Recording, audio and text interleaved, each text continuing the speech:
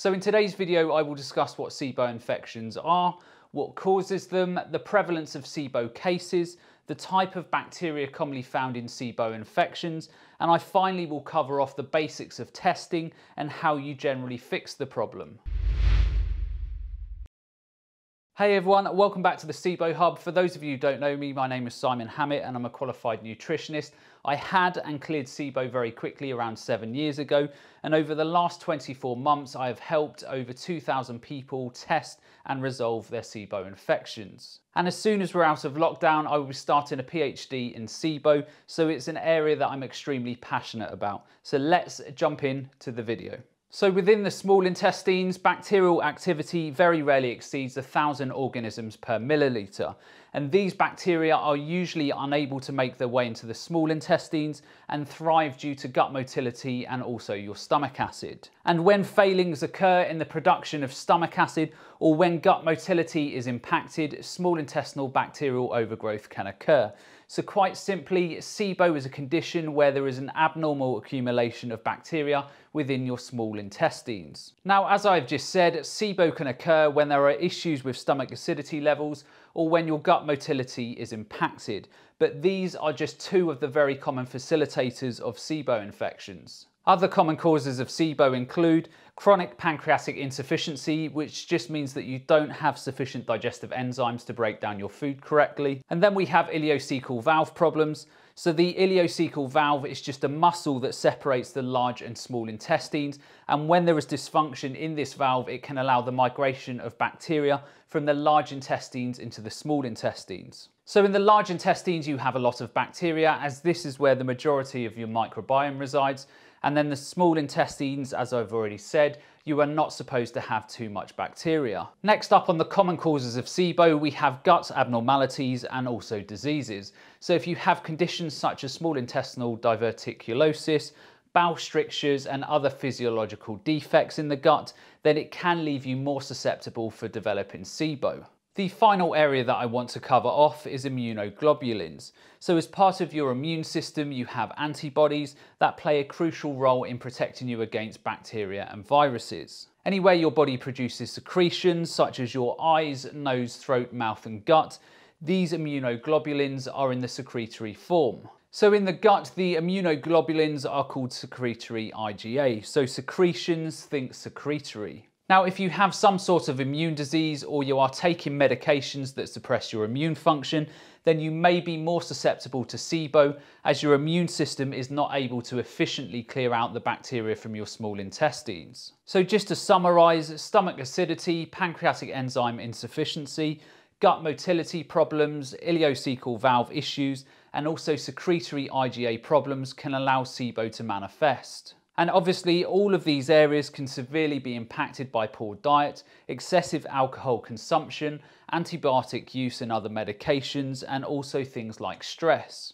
So with the common causes out of the way, let's delve into the epidemiology and prevalence of the disease, and also the pathophysiology of the disease, or the type of bacteria that's usually involved. This is important because once you know what the common drivers are and what type of bacteria are involved, it makes it a lot easier to fix the problem. So in terms of the prevalence of SIBO, this is largely unknown, although from the best available evidence we have to date, it is estimated that anywhere from 60 to 84% of those with IBS have SIBO as the driving factor. So the global prevalence of IBS is around 11.2%. So in the UK, for example, it's slightly above this, and we have an IBS prevalence of around 17%. So in the UK, that means that currently there are potentially up to 11 million people suffering with IBS as a result of SIBO. So if they fix their SIBO infection, then their IBS symptoms are likely to significantly improve or fully resolve. But we will get to this shortly. So now we know the causes and prevalence, let's move on to the bacteria themselves that are driving SIBO infections. And the most common bacteria involved are Streptococcus, Lactobacillus, and also Bacteroides. Now, many people assume that SIBO was formed from bad bacteria, but Streptococcus, Lactobacillus and Bacteroides are part of a normal healthy microbiome, and these bacteria play a pivotal role in your gut health. So take out of your mind good and bad. Often the bacteria involved in SIBO infections are actually very good. They are just migrating to a part of the gut that they shouldn't be. Next, with all of this out of the way, let's discuss some of the common symptoms associated with SIBO infections. The most common ones include bloating, flatulence, chronic watery diarrhea or constipation, depending on the type of SIBO that you have.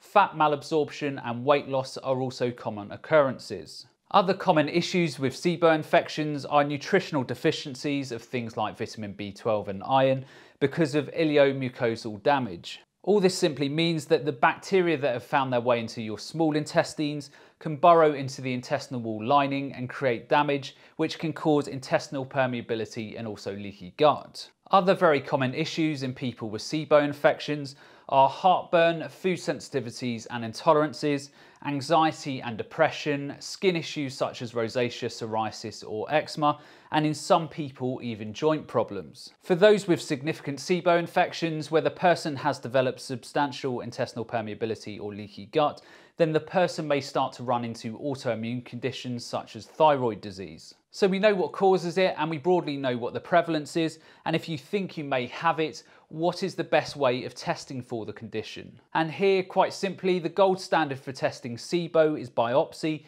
and culture of intestinal aspirates. However, because of the risks associated with these type of procedures and the high costs, it is not practical to test everyone in this manner, so the small intestinal breath test was developed. This means that it's cheap and sufficiently accurate to test people using simple breath tests. So a breath test simply involves drinking a solution and then you measure the amount of gas produced by the bacteria in the small intestine, and then if it crosses a certain threshold, you are diagnosed with SIBO. Now there are two common breath tests that are performed, one of which should not be used as it has a number of big limitations. So the two tests used are the glucose and also lactulose breath tests. Many doctors still recommend the glucose breath test, and this is unfortunate for the people being tested in this way. So glucose is absorbed higher up in the small intestines, so if your infection is lower down in the small intestines, which is very common, then the glucose won't get down to that bacteria and you may get a false negative test result. So the other breath test used and the best that we have available is the lactulose breath test.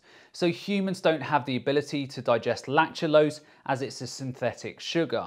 So if you have a SIBO infection, the lactulose solution will go through the stomach and into the small intestines, where it will be heavily fermented by the gut bacteria, and then this produces a lot of gas that is then measured by the breath test. If there is no bacteria present, then the lactulose solution will go through the stomach, through the small intestines, through the colon, and then out through the bowels. Now, I will cover off testing in much more detail in future videos, but if this is your first exposure to SIBO, then you just need to remember that if you are being tested for SIBO, that you want to use a lactulose breath test that covers both hydrogen and methane, and the test needs to be 3 hours in length. If someone is only trying to measure your hydrogen levels, or they're trying to use only a glucose solution, or they're trying to run the test over 2 hours instead of 3 hours, then don't do the test, as this format could potentially give you many false positives or negatives. The last area that I want to cover off in this video is how you treat SIBO infections. Now, this is very much dependent on the type of SIBO infection that you have, what the drivers of your SIBO infection are, your diet, and also the state of your overall health. To combat SIBO infections, we generally have the following at our disposal. So antibiotics such as rifaximin and neomycin, natural antibiotics such as Alimed and berberine. You can also use elemental formulas to get rid of SIBO infections, and this essentially means drinking only a nutritional shake until the infection has gone. I will do a dedicated video on elemental formulas. For 99% of people, I recommend they avoid these, as relapse rates of SIBO infections tend to be a little bit higher, and it's really not much fun for a person drinking liquids for 3 to 6 weeks. The other area that you obviously need to consider with SIBO infections is your diet. Now, you will hear all sorts of things online about diets, and low carbohydrate diets are better than high carbohydrate diets.